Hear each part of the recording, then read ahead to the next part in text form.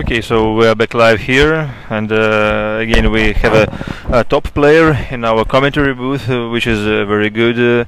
And let me introduce to you, ladies and gentlemen, Kristina Tkac is one of the leading European female players. Hello, Kristina. Hello, everybody.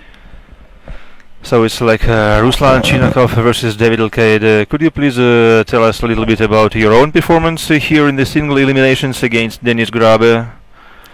Well, Because so far you were like beating everyone like 8-1, 8-2 scoreline. It was pretty easy, like seemingly pretty easy bracket for you, but now like Denis seemed to prevail. yeah, I think I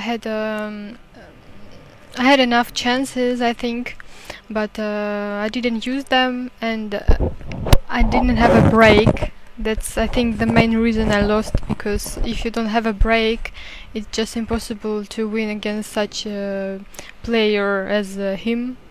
So if you don't run out, then he will run out your break and his own break, so there is no chances without break. Oh, by the way, I think your fans could have spotted on your Facebook that you've got a new sponsorship. Yeah, from Predator. So which kind of break you use now? Becca 3. I think it's Is amazing. is it brand new? I mean, because I think I've known from your father that you have been using playing Predator shaft actually as a break-in. Yeah, because mine was broken. That's why I use it player shaft with a tip from Breaking Cube. Yeah. And now after I tried Becca 3, I think it's amazing cue, really, and not because it's my sponsor and I have to say it, but I really think like We've got pretty lot of players swearing by BK3, but still I think there are many of them who don't like it as compared to BK2, the previous model. No, I think the third is better than the second. You feel it seems heavier, I think. A little bit heavier, and that's why break becomes more powerful. So, Kristina, could you please rise a little bit up? It's too late because we couldn't see you behind the monitor. I'm too little. You see, she's a very young girl so far, and has to get some length. Pillow under my ass. No, just you've got to grow a little bit, which I think is only a matter of time. Yeah, let's hope. So okay, here we are into the first track of this game. Ruslan made a good save, I think.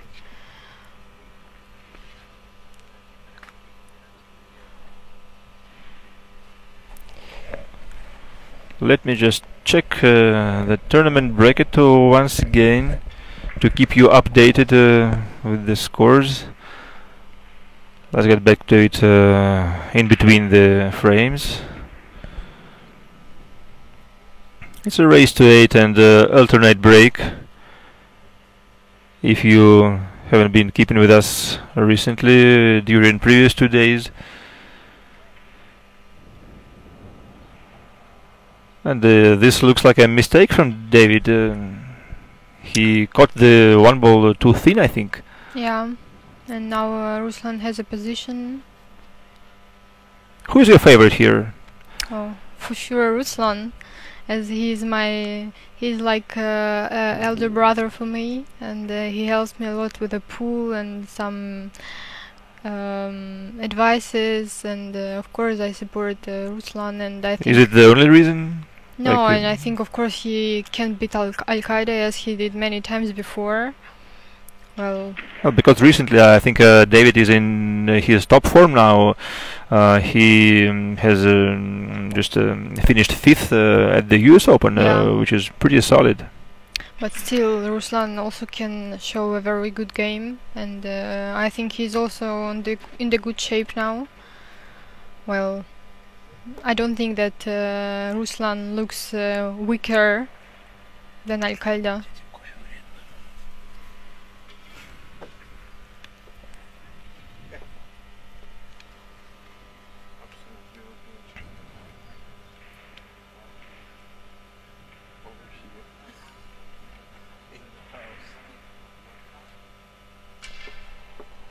So go in one rail here.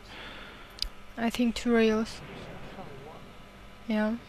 Yes, you are correct. This is why it's very good to have a top player. Because from the one rail, a zone becomes a little less. Yes, than from 2 rails. it's easier. The To control, yeah? it's wider. Yeah, it's wider. The hit is easier. That's correct. By the way, we have been talking about you as well recently in terms of you practicing as hard as you can. How many hours daily? Yes, you practice right now. Well, Maybe especially prior this big event. well, it's always about. It doesn't matter before which tournament I practice, because I think you have to start preparing not before the tournaments. You have always practicing to keep a good shape, and I practice about 5-6 hours every day. Depends. Oh, that's a lot. It depends if I have something also to do after practicing. If I'm totally free, then I can practice another 7 hours. Well, I don't have problems with practicing. I really like it. Are there any special parts of the game you trying to pay attention to right now? Yeah, I work a lot under under cubal control. There's many exercises I do for make higher control under the cubal, because I think a lot of players have problems with this part of the game, and it's really important to make right angles, because if you make right angles, then the game looks really easy. And of course, saves and the jump shots. Yeah, and probably your recent match is going to force you to work on your break as well. Yeah, sure. And break, it's I think break it's It's 60%. yes, it has become a very big part of the game actually recently. Of course, if you don't have a break, then it doesn't matter what you do, because everything loses sense. If your opponent has a good break, then there is no chances.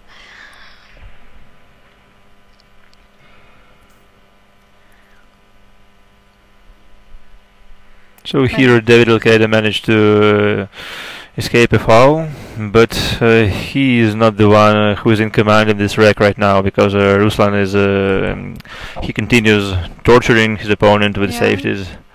But I think Alcaide can see a ball, and oh no.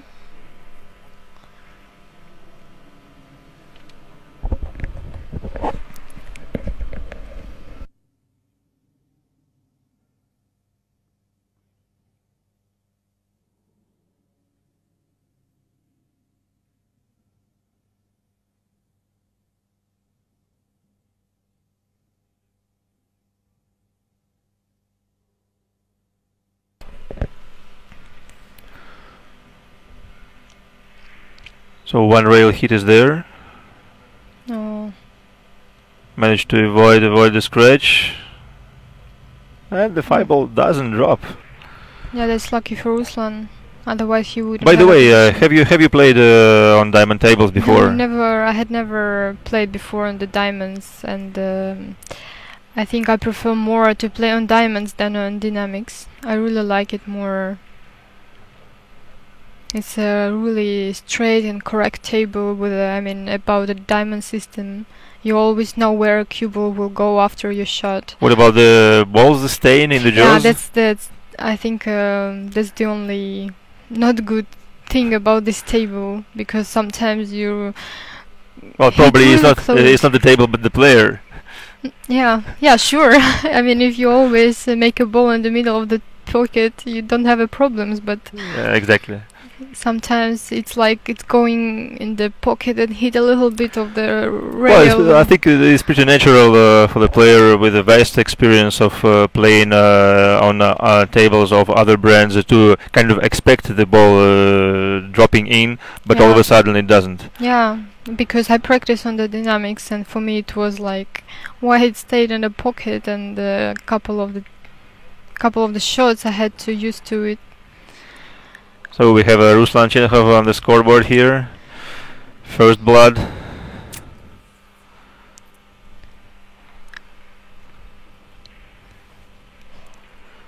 Well, it's always good open score, let's say like this. It's always good leading and not be behind. Do you personally like coming from behind?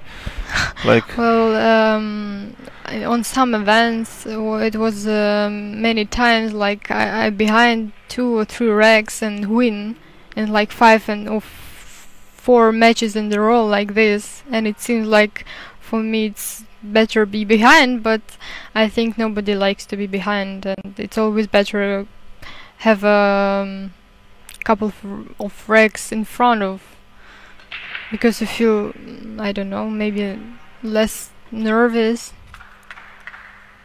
Golden break from, oh well, that's a pretty solid break yeah, but from Alcaide. not lucky with the football. Or I think no. Yes, it doesn't pass anywhere, and even the bank shot is not on here. Yeah, I think if there wouldn't be 10 ball, he would try to. Oh no, no.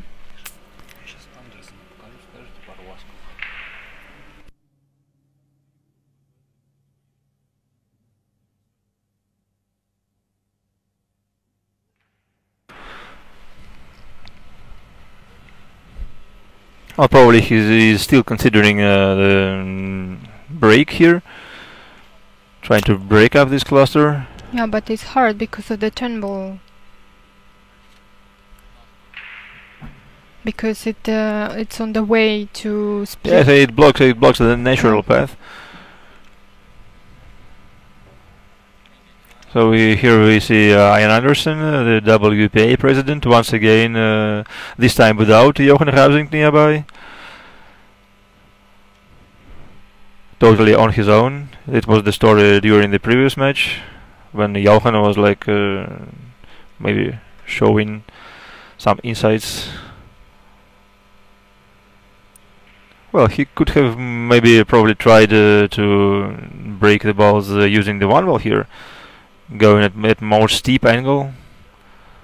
Well, I think he will play safe after this. He will have to, yeah.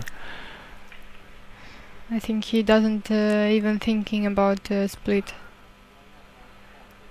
We can just take a look at the rail first option here. But it's very dangerous. Trying to duck behind the but 8. it's very dangerous, and it has to be a brilliant shot. Otherwise, football will stay around the corner pocket. Yeah, so he favors the thin cut here. I think it's behind the 7. Exactly. It's perfect. That's a very nice safety, very nice touch. But anyway, even if you wouldn't put it behind the 7 ball, it still would be acceptable safe shot, because Ruslan couldn't make a ball.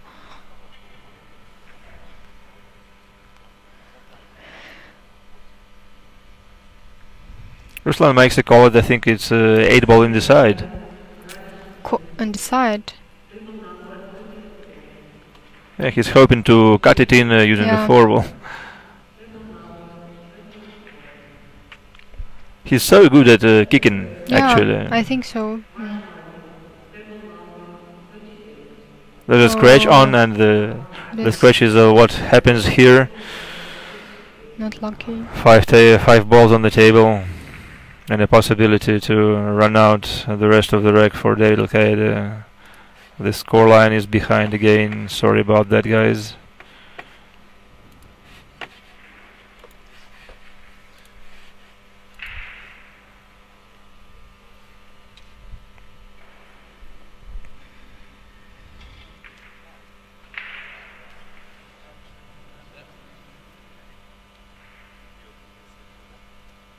Oh, he still has some work to do with going from the 7 to the 8.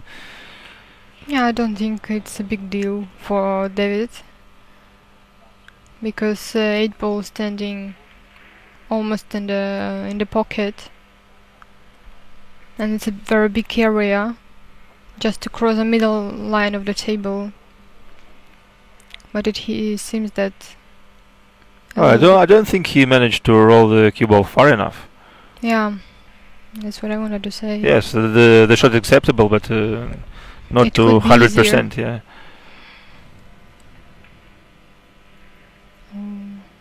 Almost stayed there. Yeah. But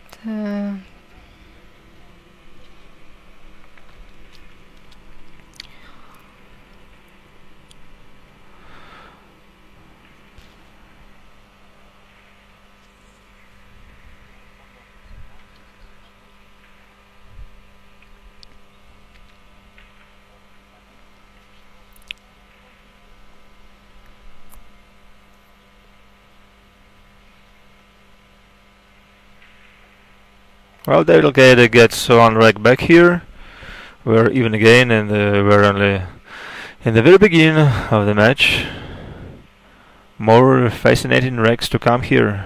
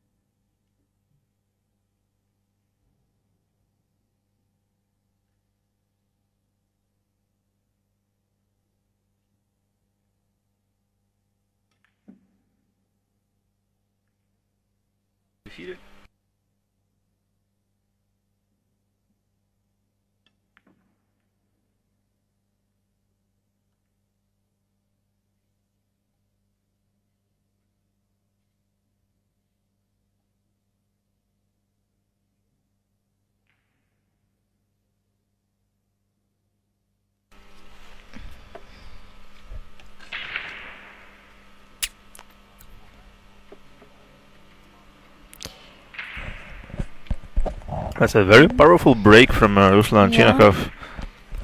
he has a good break, but unfortunately not always he can First control a cue ball. of all, he's got a pretty massive weight in his body, which Yeah. he puts into the cue ball, Yeah. like throws it in.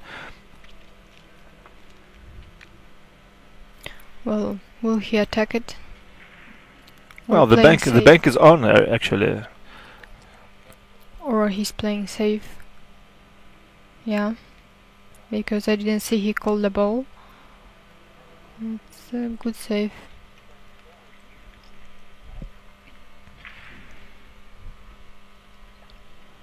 But it's easy jump shot. Yes, and this is that very part of equipment David Alcaide is going to get right now. So with your current jump cue Predator Air, Yeah. I also how do you like it? Oh, I really love it because as I'm not really tall, it's sometimes really hard for me to make a jump shot because I have to go on my like to toes, and it helps me because it jump even if I don't put a lot of energy and don't stand very high.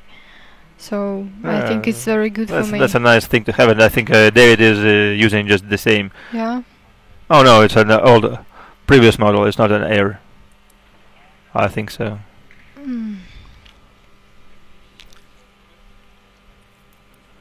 But he got lucky.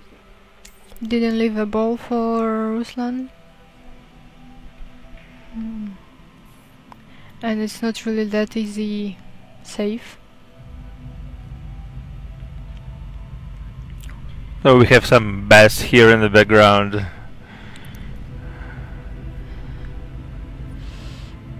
Do you know Evgeny Stalyev decided Yeah. to quit his As game? as last year. Yeah, exactly. As last year, he played with Torstenhomen, I think, and well, back then he quit at 6 apiece, I think. yeah. Now he was trailing 1-2. Unfortunately, because everyone was so excited by watching this match, Stalev Homan, I mean, because it was 6-7 and Stalev was on the table, I think. Well, actually, it wasn't set about like Homan versus Stalev, because I believe still that Daria Sirotina is very well capable of beating the player of Yevgeny's caliber. Yeah, why not? But not every player can handle with such a loud noise. So should inject up a little bit here.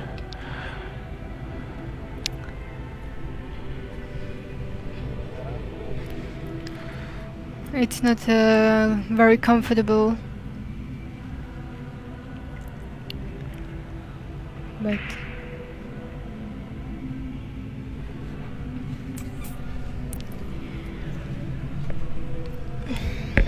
he got not lucky kick. I mean, if he wouldn't touch this ball, he would have a position.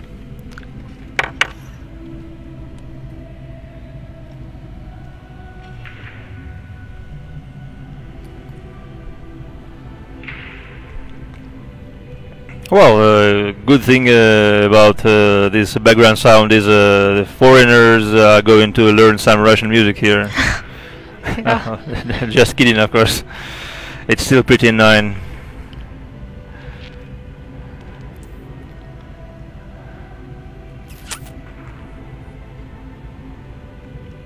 And this is basically the reason we're switched from our schedule to just rolling on and on without any interruptions in order to hope to make it with the semifinals before the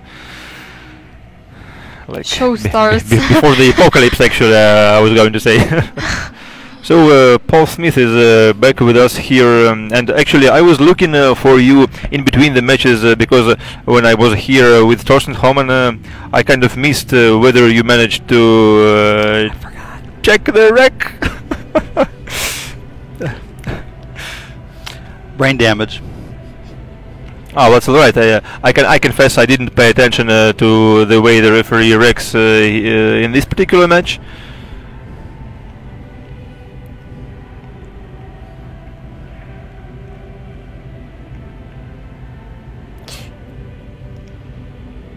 Just barely managed to avoid the scratch. Yeah.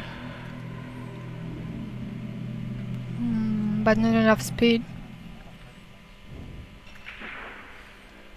Well, with Ruslan's technique, he is even able to make a draw of this 3 and never touch anything.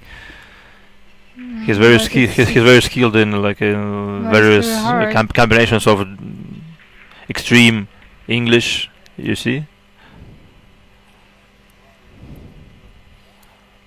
That was a great shot. And actually, he could have also hit it at rocket speed and still make the shot. He is that good.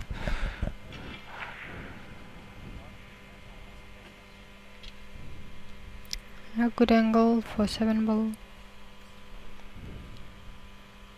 I think Ruslan also in a good shape, and he can even manage to win.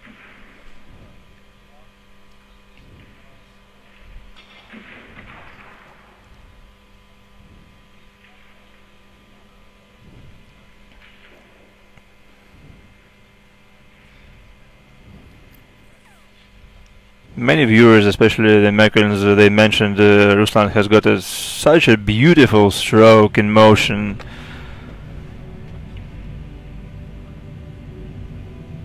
I think he got it from the Russian pyramid as he played it before the pool, and it's very exciting to watch him because I think he plays very... But at the same time, I think it was Jochen Rausing telling me that it is even harder to control this kind of long backstroke Ruslan has got, because it is not especially necessary in pool. But since he developed such kind of stroke, it's okay with for him.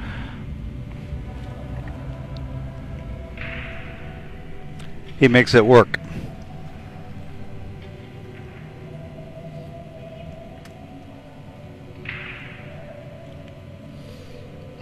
I watched him play straight pool at the Derby City Classic, and his fundamentals are really, really sound. I even read at the AZ Billiards that one of the fans, he came there to Derby City Classic Straight Pool Challenge only to watch Ruslan, and this fan even dared to keep the score just to be there.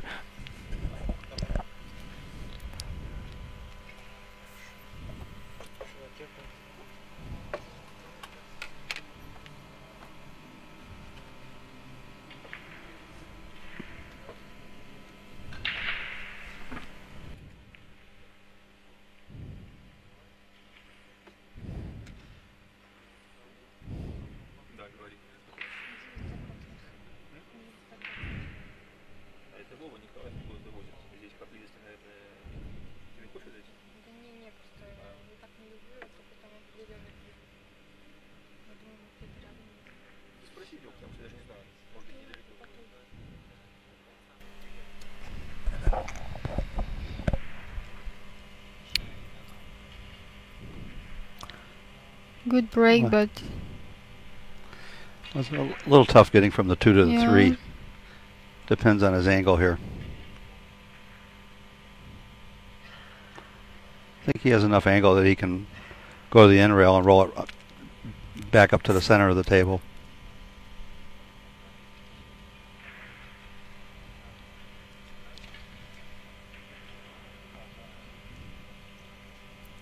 Perfect. Yeah, nice call, Paul.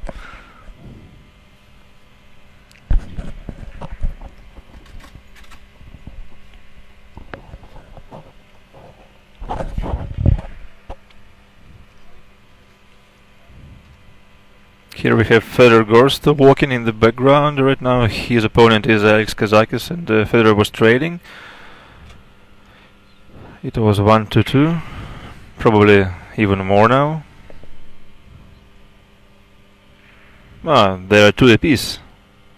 So maybe it's the Greek who took the timeout actually.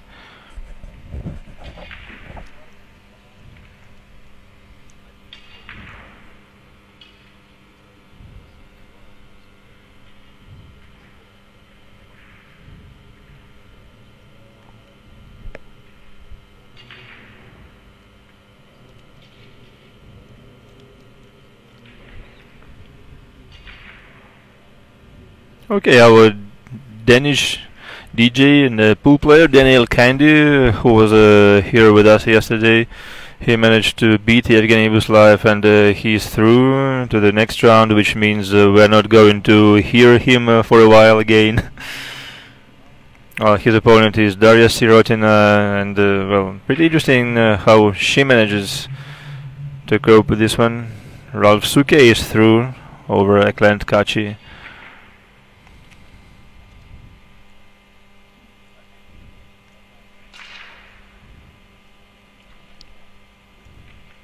And David Alcaide here playing with a very nice tempo. Well, when he's playing well, he makes the game look very easy.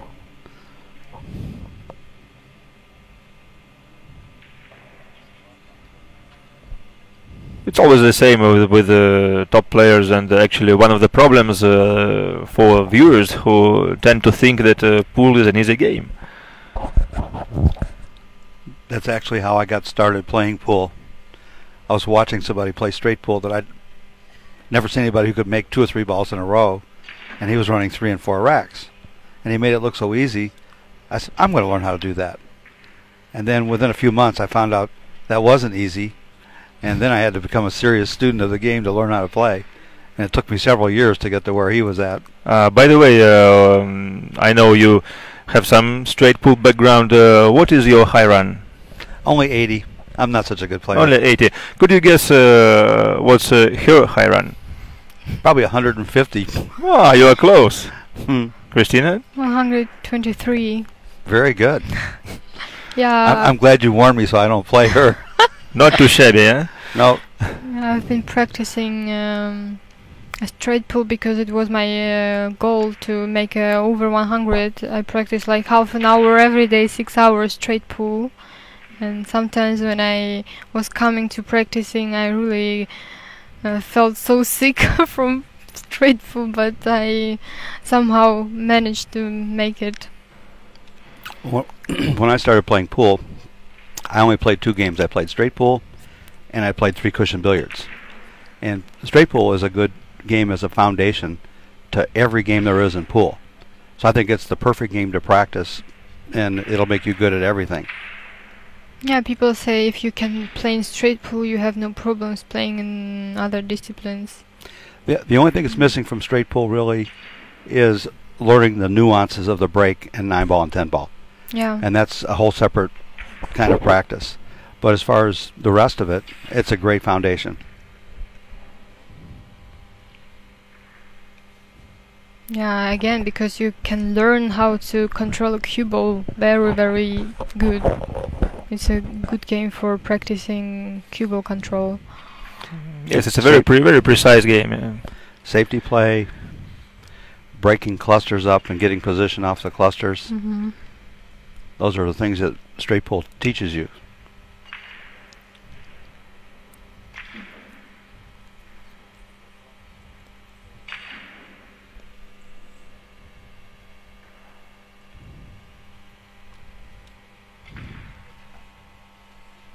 So David Alcaide is here with the shot, and I don't think he made the call. I think because he will try to cut it to left pocket. Now he is aiming just to nudge the one on the left side and bring the cue ball somewhere. Yeah, he's playing safe. That's why he was looking at the end of the table with his cue stick. He's trying to determine where he wanted to put the cue ball, where he's going to have the best chance of getting a good safety.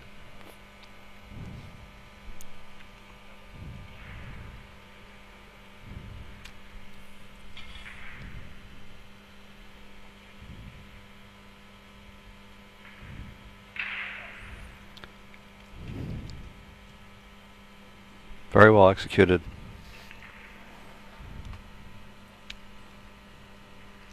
When he decided to go off the right side of the 1-ball, he walked around the table and looked at the 3 to make sure of the path of the cue ball so it didn't run into the 3 so he would get the safety.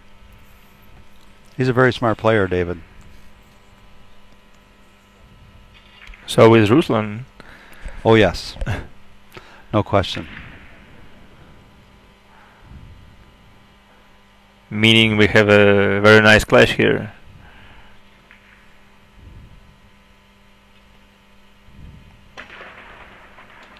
Oh, unlucky.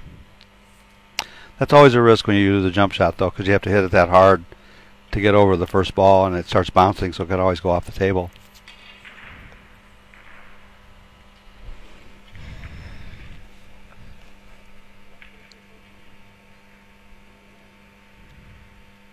Now that's an open rack for David.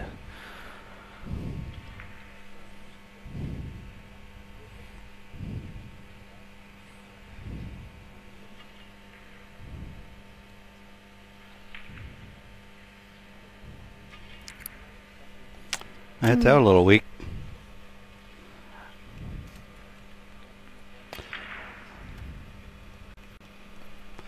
But it's pretty easy to recover from here.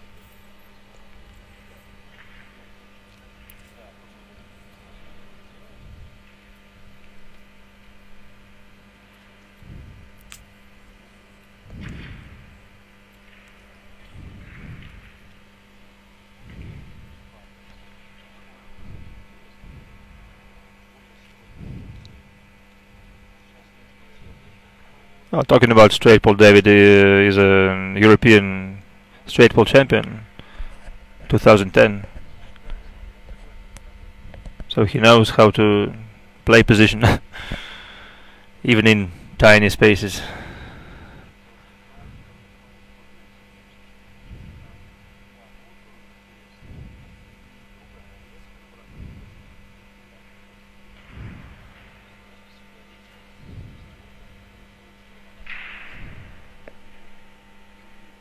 So, Christina, would you go 3 rails around here? Of course. To yeah.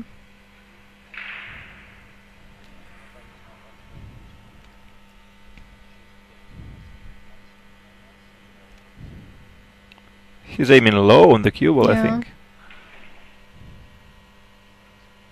Wow, he came pretty close to that 10 ball. It was close to touch a 10 ball, yeah.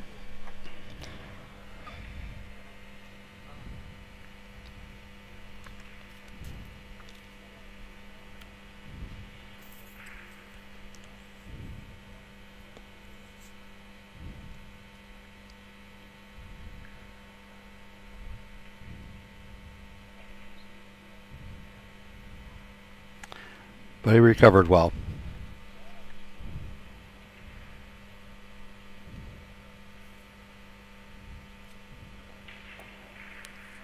Yeah, nicely played in an open position. It didn't. It wasn't expected to have any problems, but you never know. Well, he made it an adventure because he came short on his position on the 4 ball, and then after that the problem sort of magnified, and then he recovered on the next to last shot, and he had an easy shot on the 10 ball. That's a mark of a great player, though, the guys that get out of position and then they can recover the position in a few shots. Well, we have a semi-finals introduced, semi-finals of the Russian pyramid event here.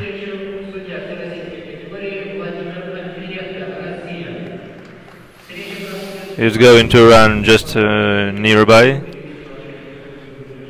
In the background. Looks like the rack is still in the same place.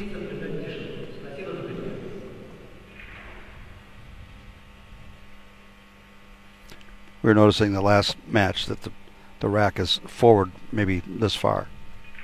Really? If you'll be able to see it from from the top camera. It's pretty visible. Yeah, this is the wrong angle to see it.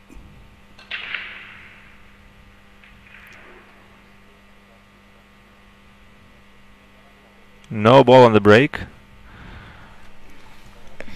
And yeah, it seems she put it a little bit lower.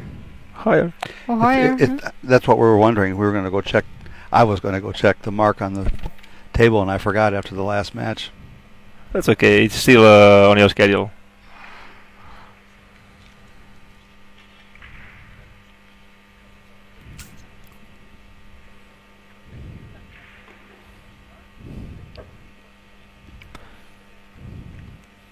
So what about the 4 ball? It goes to the corner pocket? Yes. He just has to get the right angle on the 3 ball so he can just roll down for the 4 in the same pocket he's shooting the 2 on.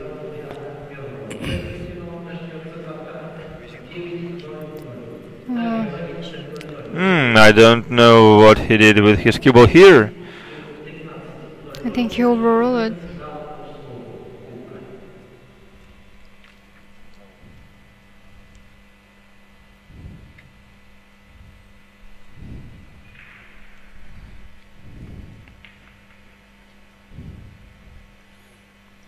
Well, Great shot.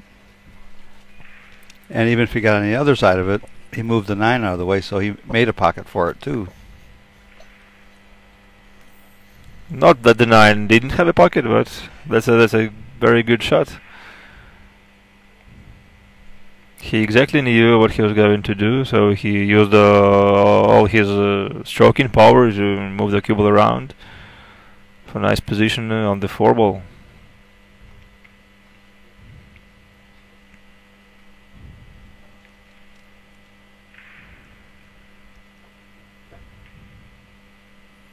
Well, as you say, Ruslan is also a very smart player. And recently he is also one of those players who tend to play in a glove all the way. Christina, what is your intention about playing in a glove? Do you like it or not?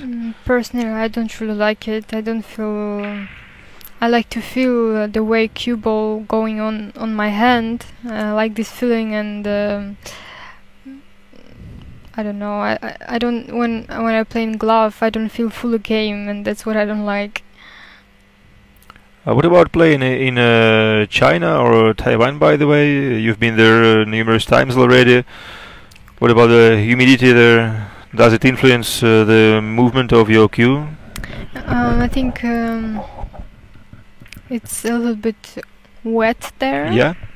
And but I use Baby powder. baby powder. Yeah. Here you have it. Okay, because there are only two ways of dealing with this. It is either a glove or a baby powder. Yeah, I like it more than glove. Well, a lot of players agree with you. And plus, every glove I try, it's too big for my hand, and it's really hard to find the right size for my hand. They also come in L size. Or S size. Yeah. I have small hands also. And Paul was saying he's got small hands. Oh, you see? Yeah.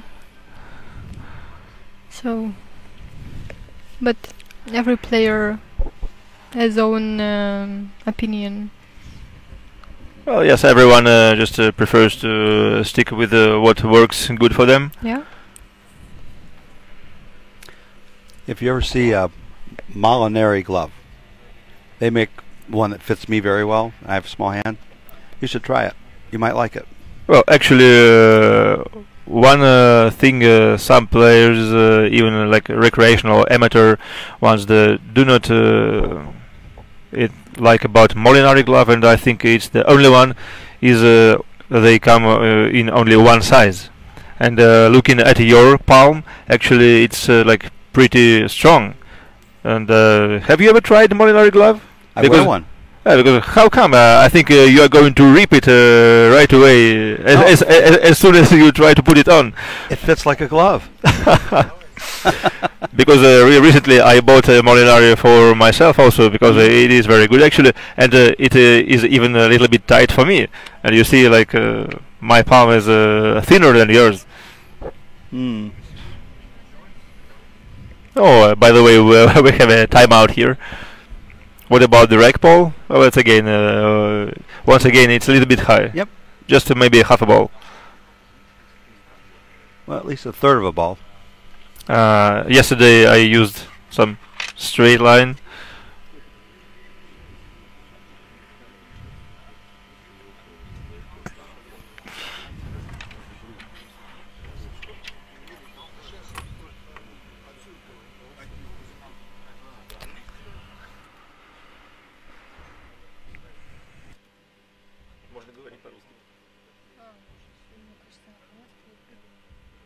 Ну, мы надеемся, потому что мы вчера нарисовали для шаблона точечки. Вот в предыдущем матче вот приобрели, вот сверху видно, что ставится выше. Хорошо, потому что просто странно, там нарисовано уже, там могли стереться предыдущие точки. Вчера приобрели, было видно на совершенно матче.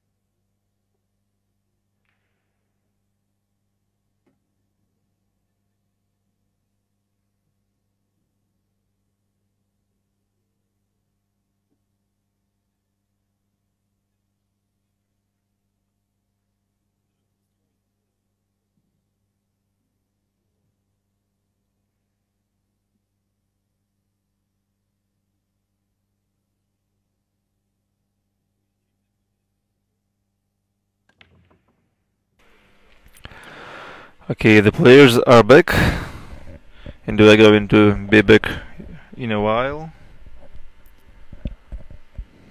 It's 3 apiece. Race to 8, alternate break.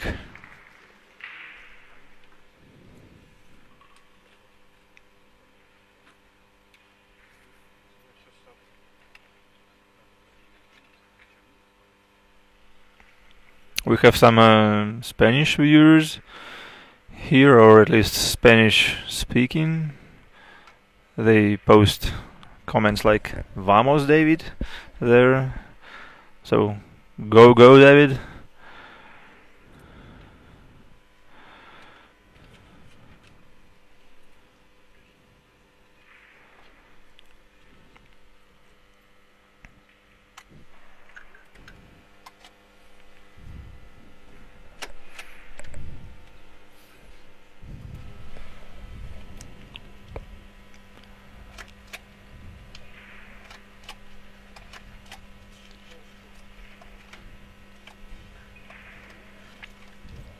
Nice touch.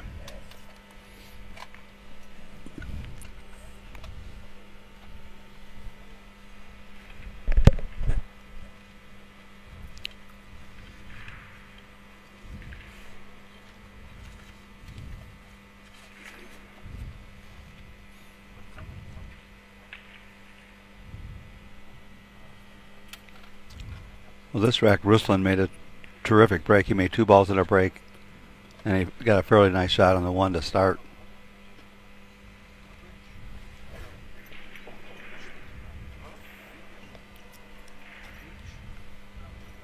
Didn't take him long to run this.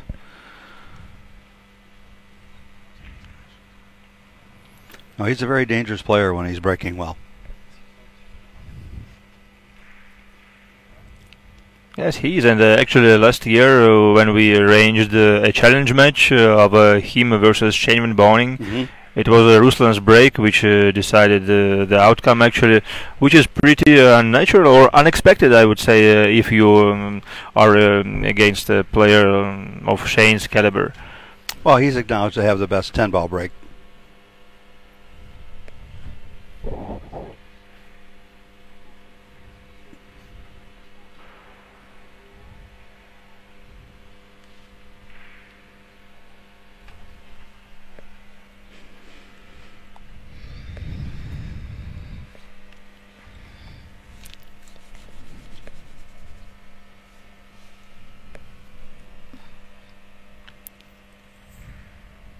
So now the scoring system is a little bit behind again, and we cannot keep you updated on the scores in real time. But at least we know it's 4-3 here.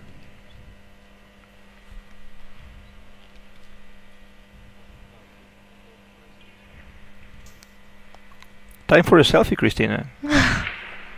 Not yet.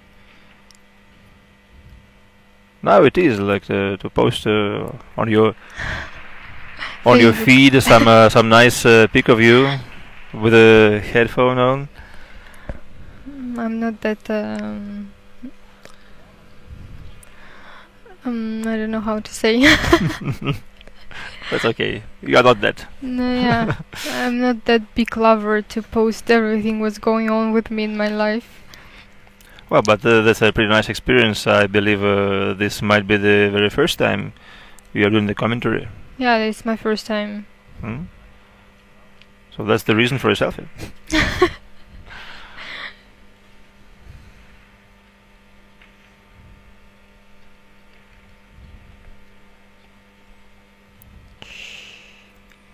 Got over. Yeah, not very nice leave here because yes, he Jacked over the 9 ball. Obstructed by the 9 ball here. And he's real straight on that ball, so you really can't do a lot with the cue ball here. He's got to be as tall as Ruslan is, and he is well over, I think, 6 feet, maybe 7. Yeah. The opposite of me. Just short of being 7, yeah. Well, in the United States, they call me VIP. That's not for very important person. That's vertically impaired person. Ooh.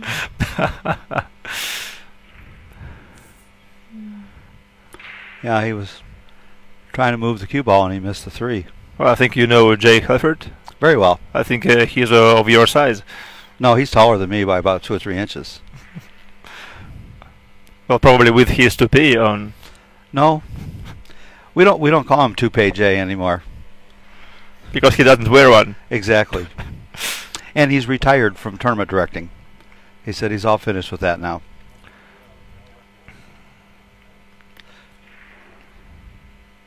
Which But, makes me sad. He's a very good tournament director. I think he might be still there helping with some He on said, the American soil, no? he said no, he's done. He's finished. I see. He announced it on Easy Billiards about 3 or 4 months ago.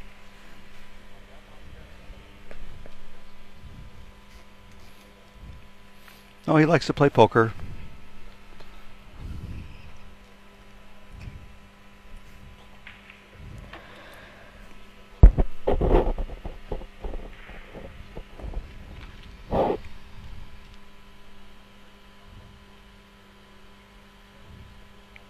Ruslan, unfortunately for Russian viewers, lost control in this wreck. Would be nice to extend his lead here.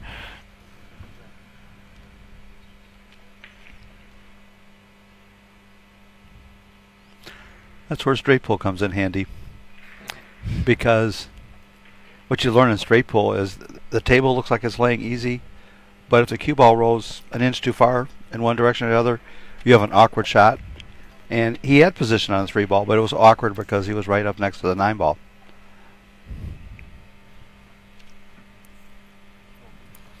Maybe there's some truth to what you said earlier, that maybe this table plays a little faster than the other ones do, because it takes the players a while to adjust to that. You're right? Absolutely. I'd have to ask them about that. I can't tell from watching the table that it's playing faster. I'd have to ask a few of the players to see what they think. Because there's no reason for it to. It should be played the same.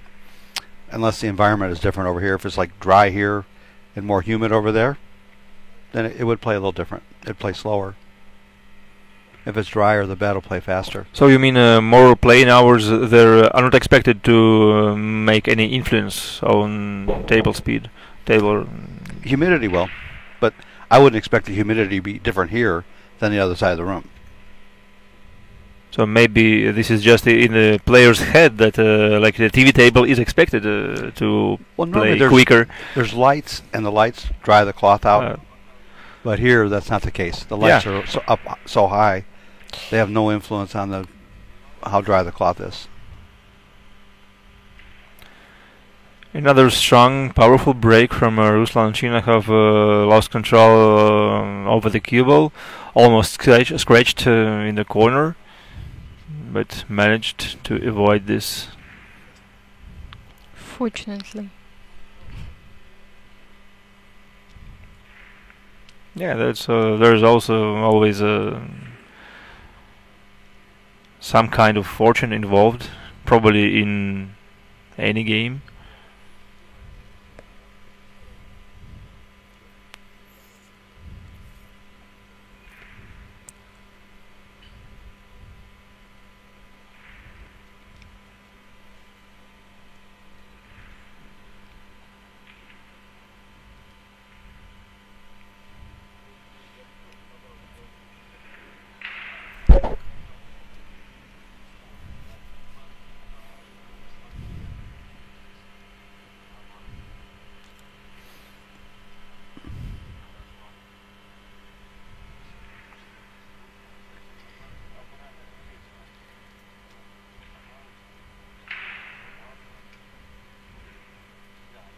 So here you could see one of the examples of Ruslan's pretty solid game with a side spin.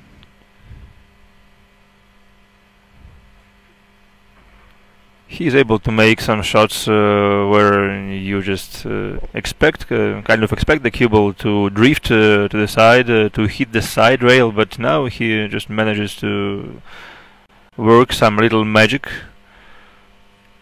Because he has a really long and soft shot.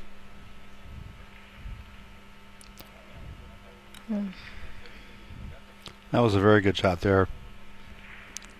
It was important that he didn't touch the 8-ball, but he had to come closer to give him the right angle for getting back to the middle of the table for the 9.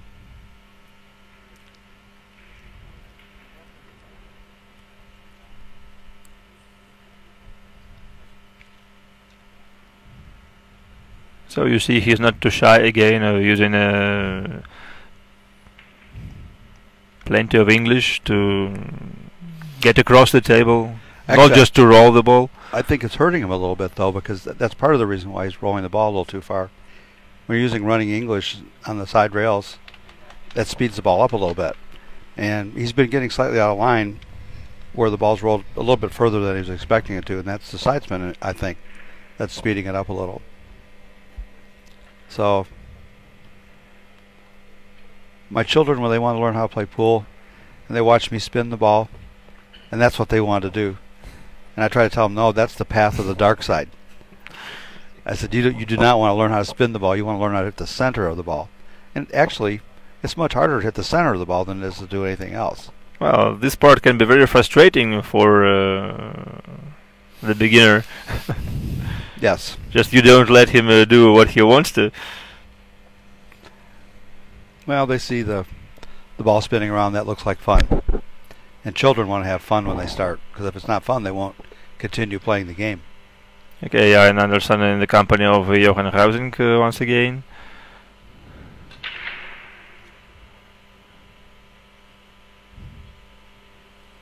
Well, finally, David managed to have a ball on his break. But he doesn't have a shot on the 1 ball. So he's going to have to push.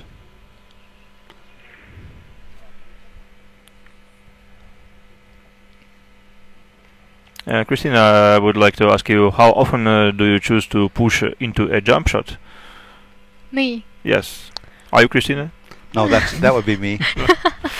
Well, I would rather play like push out, because I'm not really good in jump shots, as we discussed it already, because I am not really tall for this.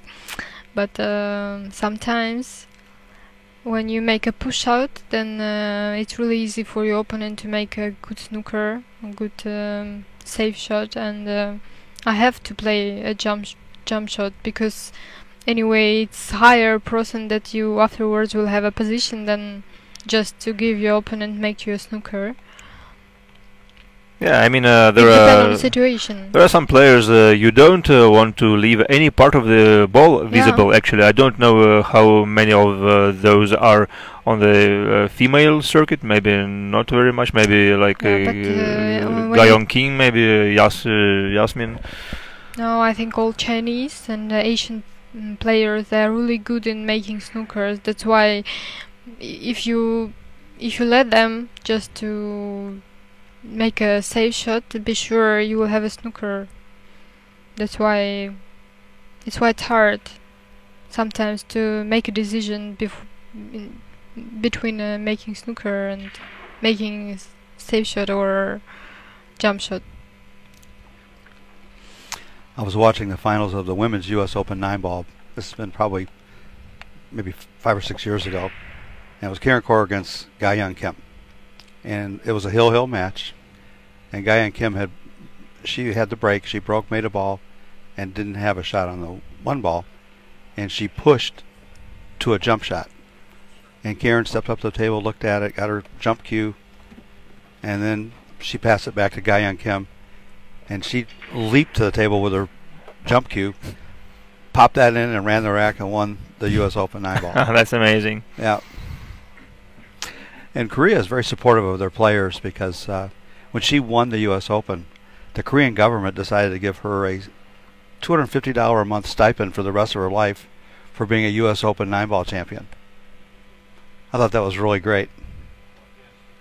Yeah, we could only wish for kind of same thing here. Same thing in the U.S. We don't do anything like that for players in the U.S. I think that's great. But they love pool and snooker and billiards in Korea. Yeah, and plus especially in Asia, they tend to love women playing pool very much. Well, when it's on television in Korea, it's the #1 watch show that's on at the moment if it's on television. So it's very popular. They have Seoul, Korea. I think they said they had like some ridiculous number, like 80,000 pool rooms. Now they only have maybe 2 or 4 tables, but it's extremely popular sport. They have a university where you can take college courses in billiards, which is very unusual. Yeah, in Taiwan I know that there is a really school lesson with a billiard. I mean, as a physical education, for example.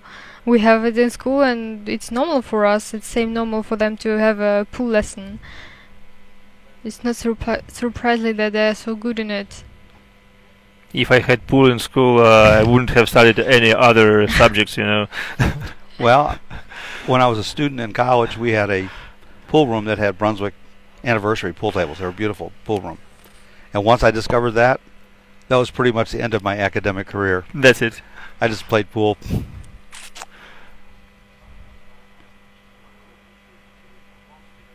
Well, actually, when I was a scholar, we didn't have a pool developed in Russia yet, so we had table tennis instead. We did too.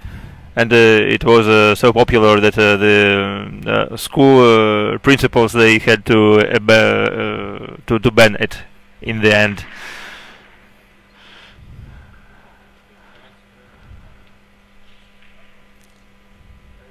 Well, at that time, when I was in school, that was my best sport, was table tennis. I was much better at that than I was at pool.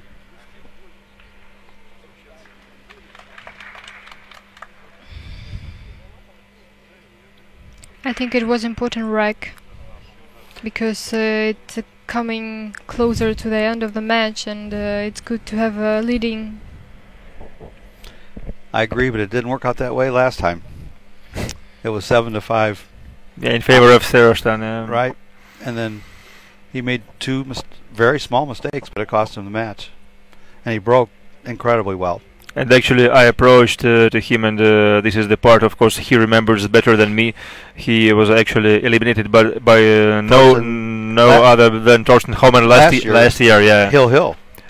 The same fashion, yeah. Yep. Almost. So that made it hurt worse. So this year he made it a little bit closer with a more solid performance, but still the outcome is the same, and this is the thing he is frustrated about. So I told him to come to the Derby City Classic and exact his revenge on Thorsten Homan. I said, don't get mad, get even. Because you can't do anything about what just happened. All you can control is what you're going to do next. Alright, we have only 5 wrecks played by Fyodor Gorst and Alex Kazakis, the Greek leading 3-2. And 4 wrecks in some other matches. Thorsten Homan steps up another gear and he's on the hill against Sanchez Ruiz 7-2. That's a very solid performance.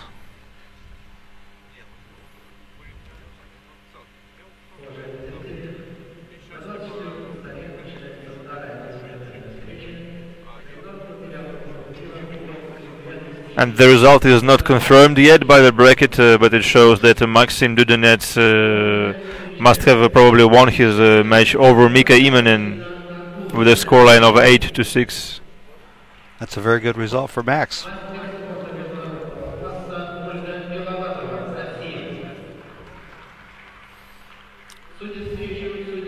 I think Mika Imanen wasn't in a good shape this tournament.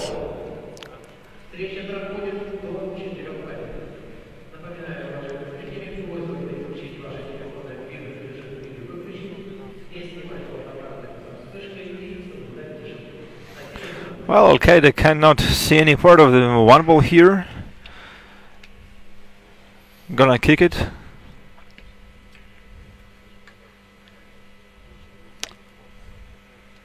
The idea was very nice. Well, he got the cue ball in a nice place.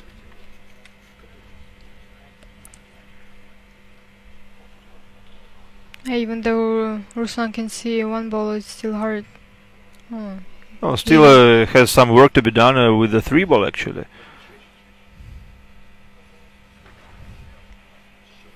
He massayed it. Just a slight massay.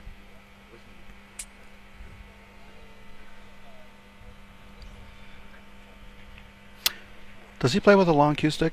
Yes. Because he's so tall. Yes, yes. It's custom made. Custom made. I think it's 1.8 meters, maybe. It's Jacobi, yeah, and you mean Ruslan's height? No. His cue. I think his cue is like 6 feet long. No. Not as long as probably a little bit shorter. Okay. But I know he has an oversized shaft and an oversized butt also. Well, he has very large hands. Yeah, actually the length of the cue stick depends on your hand span. Or is it arm span? It has arm span. Yeah, arm span, yeah. But typically your arm span is your height. So if he's 6'7", he has a 6'7" arm span. That would be if he's normally proportioned, and he looks to be. So I'd say his arm span is quite long.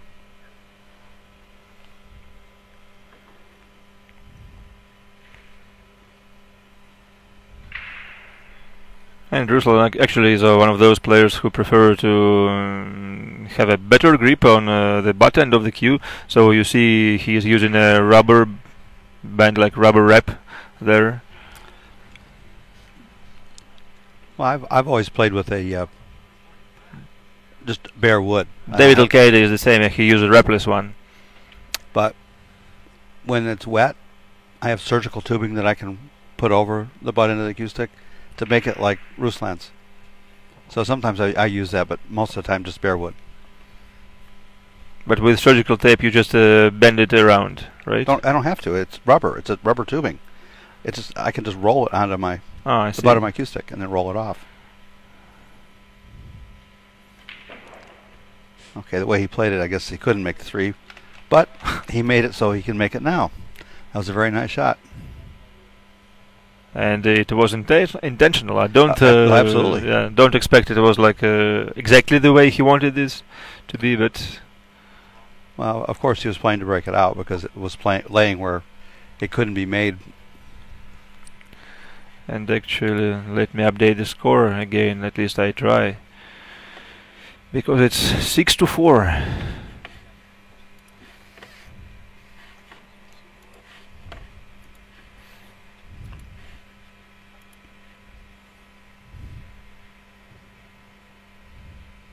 And looks like the Russian is going to get on the hill.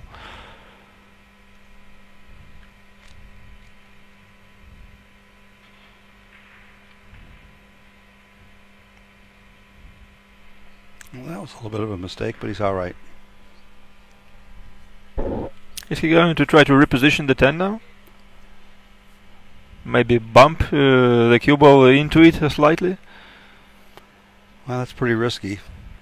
I mean, I would try to pull it up above the 10, but that's also risky to scratch inside. Well, once again, he's able to only soft draw it, like exactly in the fashion he did it, just because he's so smooth with his stroking motion. Okay, he's on the hill, and he's playing great.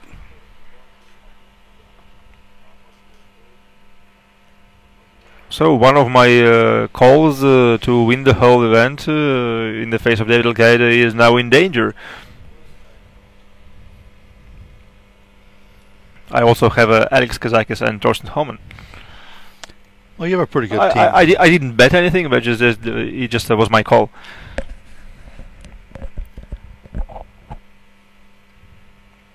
I think Alcaide impressed me so much with his 5th place finish during the US Open. So, well, this year the US Open had one of the best fields that I've ever seen. So it was from start to finish. All the matches were great because there were hardly any weak players in the tournament at all. But the only top player that was missing was Wu. And if you go by the Fargo ratings, the probably top 25 or 30 players in the world were there, with the exception of one player. Yeah, that's very good.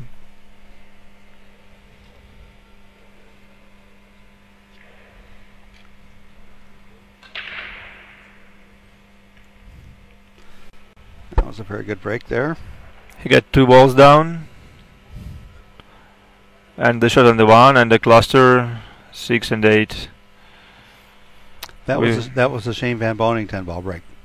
His almost always threatens the scratch in the side, and he's so accurate it hesitates and it hits just above the side pocket and bounces out. Well, actually, I wouldn't agree with you here about tending to scratch in the side, because usually he manages to hit the 1 ball full in the face, and just the cue ball pops and then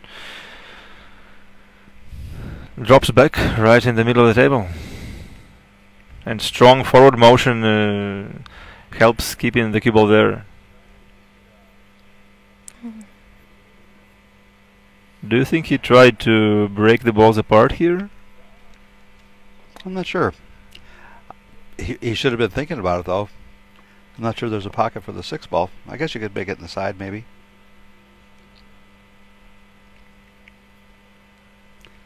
He's looking at it now.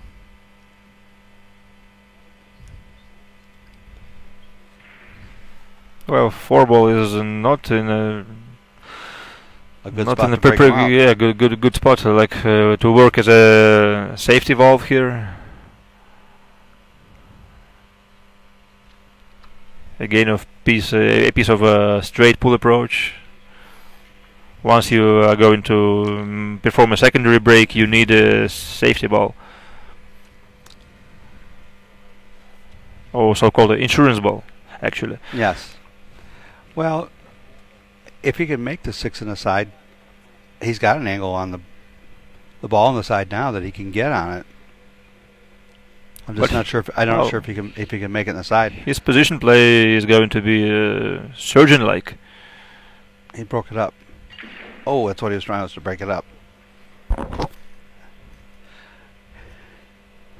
don't think he could have got any closer to the ball without hitting it. That was a bad time for that to happen when the other guy's on the hill. Oh. Thanks for watching South Carolina. There's John Burroughs watching. Not for the first time, I think.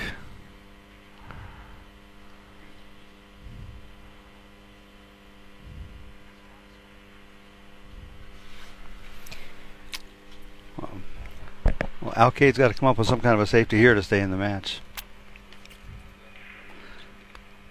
He's calling the bank shot.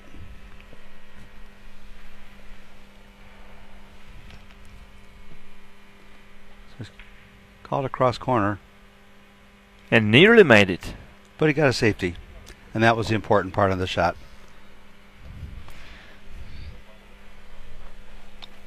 Because he's fighting for his tournament life now. Ruslan only needs one more game. That's why it was risky to break those 2 balls up with no insurance ball, as you said earlier. But he played such a good safety, he may survive this rack.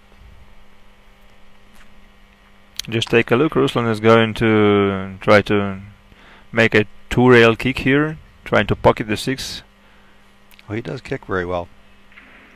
Well, actually, his kicking game is awesome. So I said he kicks very well. Yeah, he's great at it. Well, even though Alcaide can play it, but still it's not really comfortable. Yeah, for a right-handed player, for sure. Well, he's got to shoot with a... If he's going to try to make it, he's got to shoot with a bridge. It's a very thin cut, so... It's a very uncomfortable shot. What's your choice here? To play with the bridge? I mean, would you try to find some kind of safety here? No, I think I would attack it. If I would, of course, reach it. Yeah, that's my girl. That's my kind of approach. Attacking and aggressive. And that is the reason she is, well, pretty strong here now. Okay, so now I'm not going to play her in straight pool, and now I'm not going to play her in 9-ball either. We're running out of games that we can play.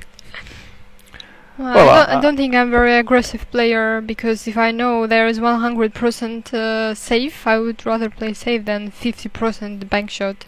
It's percentages. It's percentages. Yeah. You have to play the percentage.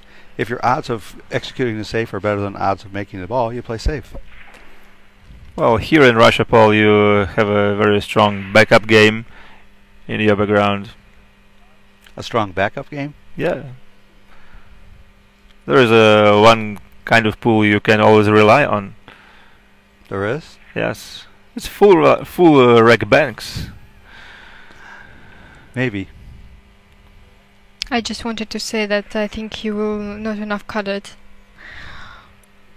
Well, maybe this is the way he went for.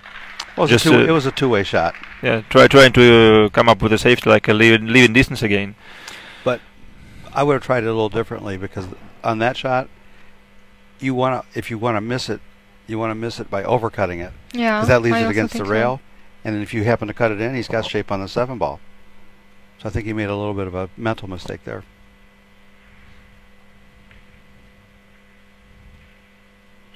And he went for it. So it's a tough but makeable ball for David. Yeah, again, nothing easy left here. Still some work to be done. And that was probably the first miss of the match by Chinakhov, first unforced error. Maybe. I can't remember missing any balls. He's been super solid this match. He missed a 3-ball when he couldn't reach it. Oh, you mean shooting over the ball? Yeah. Oh, I wouldn't call this unforced error. I would, because he put the cue ball there. Yeah. Or he could take a rest, a bridge, I mean. Mm-hmm. But he never used it. Never. Well, at his height, he shouldn't need to use the rest very often. Yeah, I'm sure, but sometimes... It's the best way. Yeah. He probably wanted to play very beautiful way and didn't want to use a bridge. Well, David's going to escape this racket, looks like. Unless he's too straight here. No, he's okay. He just bounced off the rail just a little bit. So it's just basically a stop shot.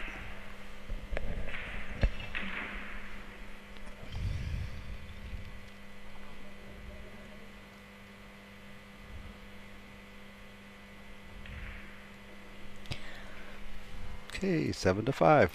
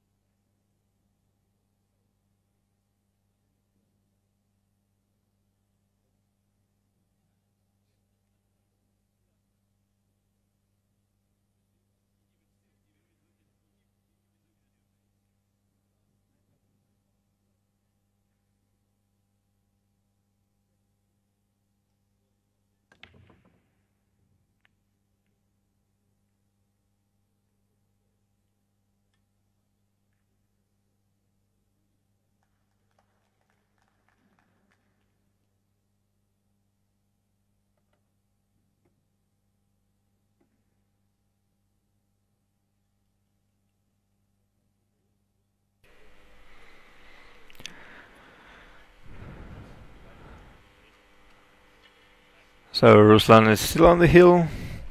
Nothing to happen to him there, but David Alcaide is looking to reach his opponent, trying to gain advantage.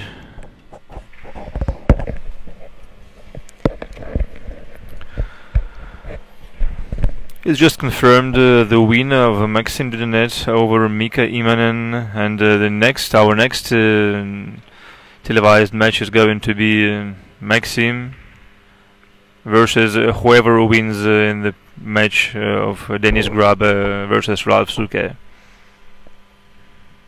You can make the one, but it's hard to get it through those openings without running into a ball. I think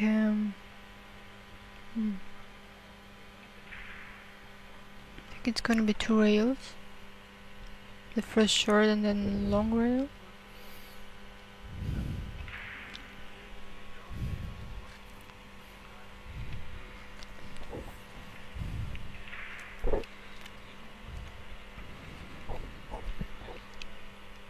Well, he's being very cautious because whatever he does, he's betting the entire match on the outcome.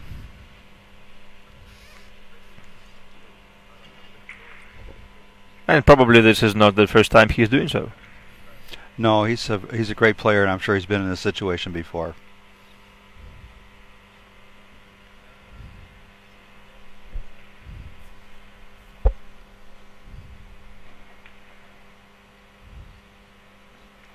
Oh, that's a nice cut, and it's unfortunate he is not going to be rewarded.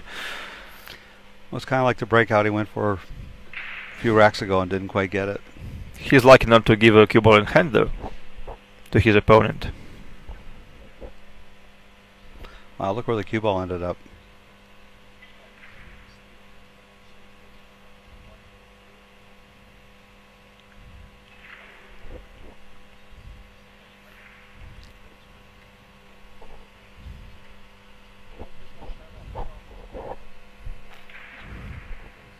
We shouldn't have any problem hitting the 2 ball. It's just a question of can he get a good safety out of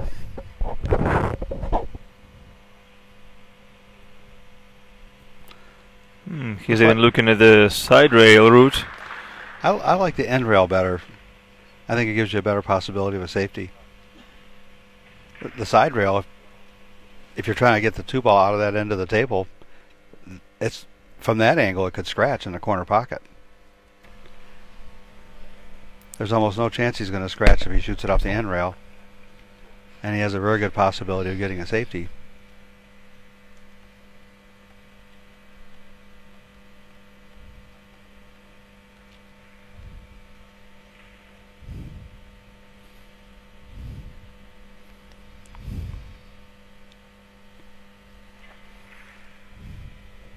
Once again, trying to work percentages here, and probably he sees the side rail. Oh, he sees everything we see and probably a little bit more.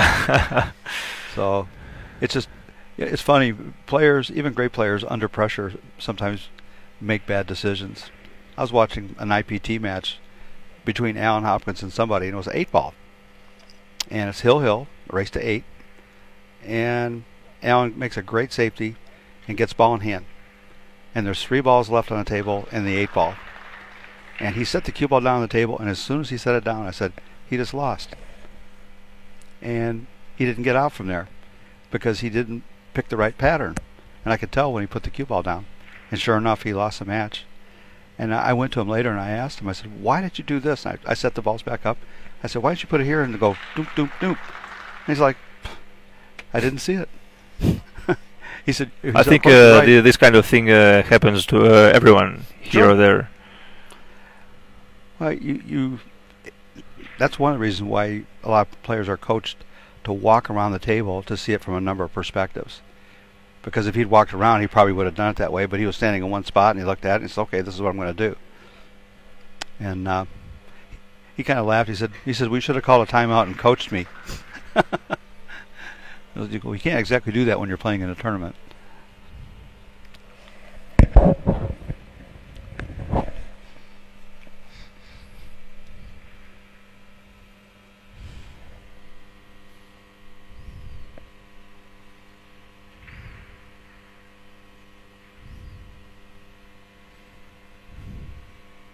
Yes, here we have Christina Tkash, for those who are still guessing who this girl is here.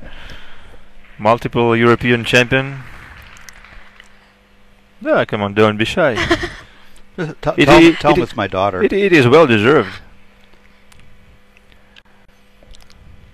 With all your hard work, that's very nice. And of course, you are not going to stop here, because you still have to beat all these Chinese superstars. Sure, it's a... Because all of a sudden, when even such big guns like Yasmin Ocean comes there, she doesn't win either.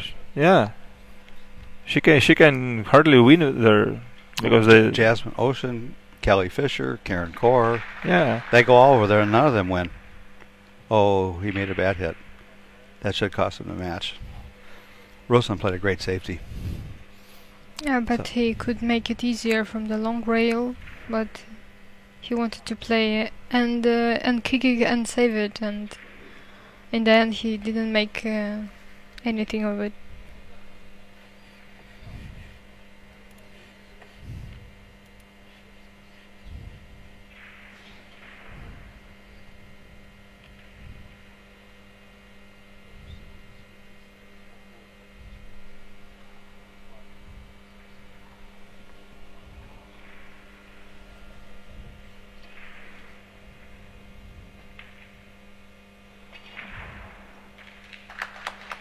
Very nice position on the 4.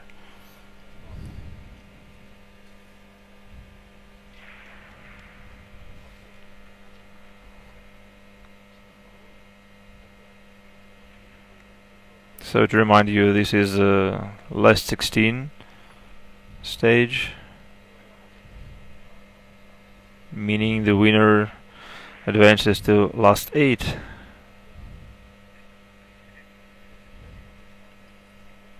Well, I don't see anything that's going to stop him from running this rack now.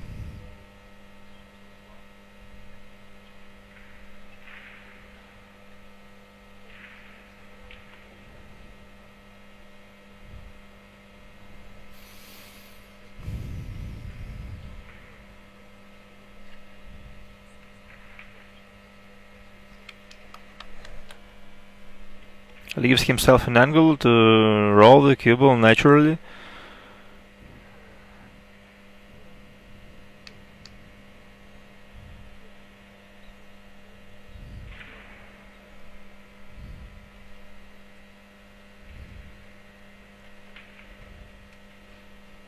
Perfect.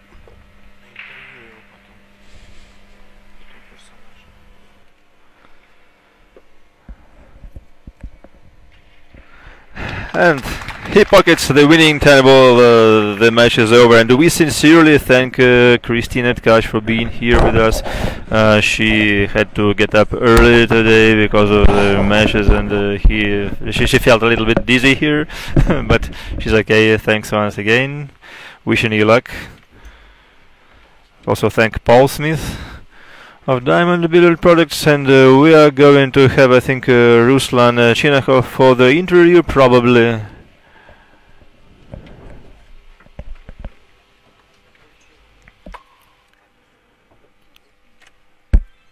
Just let me check.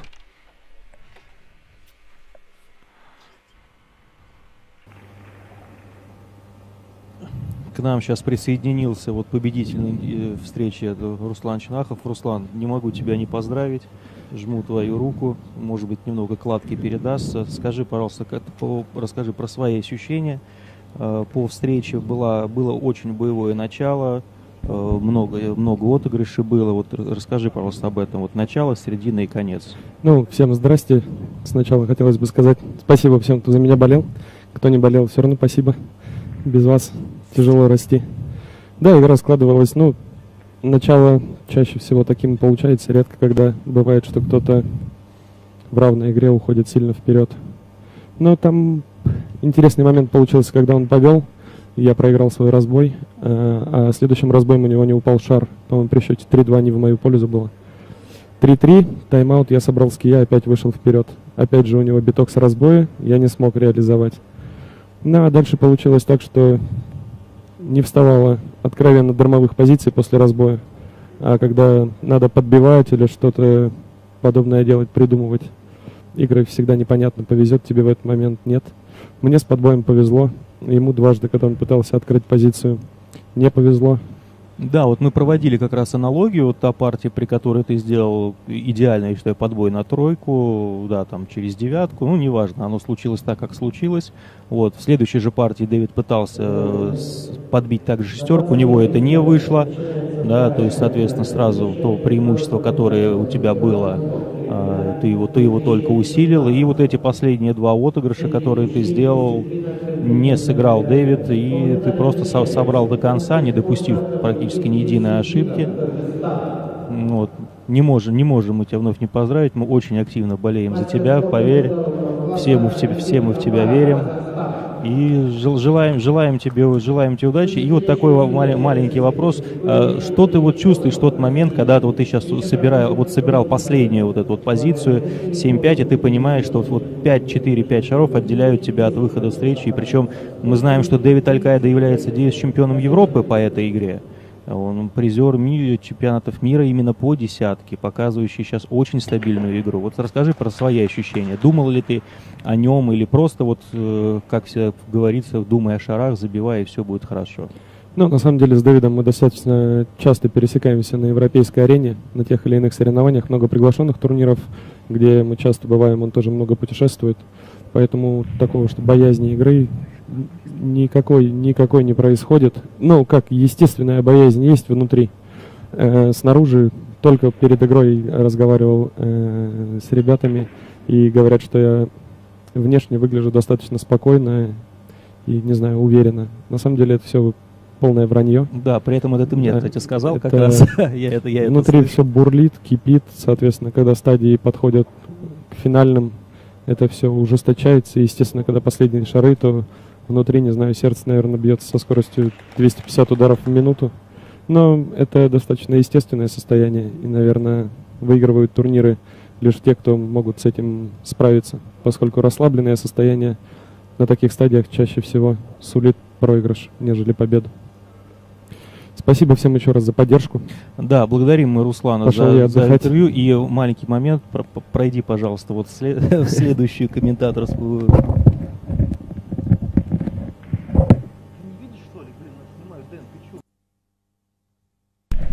Okay, Ruslan Chinakhov is here at our commentary booth. Congratulations, Ruslan, on your solid performance. And please share some thoughts on your recent matches, on your form overall, because you are playing here as a defending champion. Yeah, it's organizers told me about it, that I'm defending champion. It just makes me more pressure, like every year. Not a very good thing to remind. Yeah, like 4 years ago it started. They said first time we are hope on you, and I won first time, second, and every year just more and more pressure on me. Of course, everybody laughing with that, but still, it makes me more pressure. The game was okay. Feel quite comfortable. In the beginning, I was lucky with the break. Sometimes I did a good safety straight after the break. Sometimes it was quite easy run. Yeah, I did lead because of that. And probably when you're leading in a match, that's only two ways to finish it. Just wait for the mistake of opponent and running out, because you didn't give up your own break. And probably that's what I did. Last year you won the event playing on dynamic tables. This year it's on diamond. Do you think it adds anything to your chances, or maybe it takes away from it? Just before this tournament I spent like 1 month in America. Straight after I played the Kuwait Open, and all these tournaments we played on diamond tables, because normally I would say that on the diamond tables right now it's not even normal for me than to play dynamic.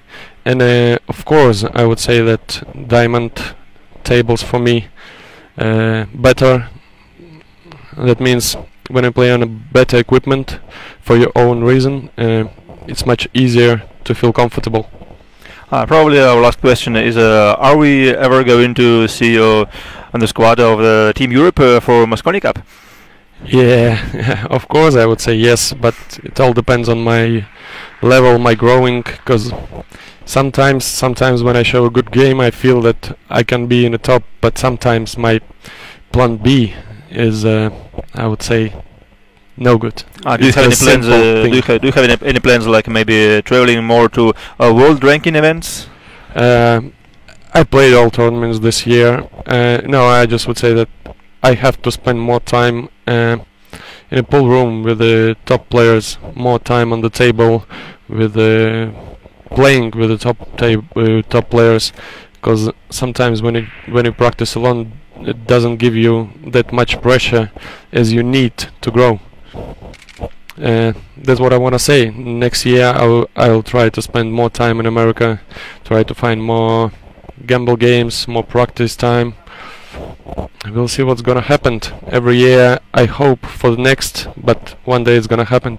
I believe in that. Okay, so well, I have only one thing to say. American pool players, beware, Ruslan is coming. So far, so long, thank you, and once again, good luck for the rest of the tournament. Thanks a lot. Thanks you all guys who watching me. Thanks. Thank you, stay tuned with us. Thanks again, Ruslan.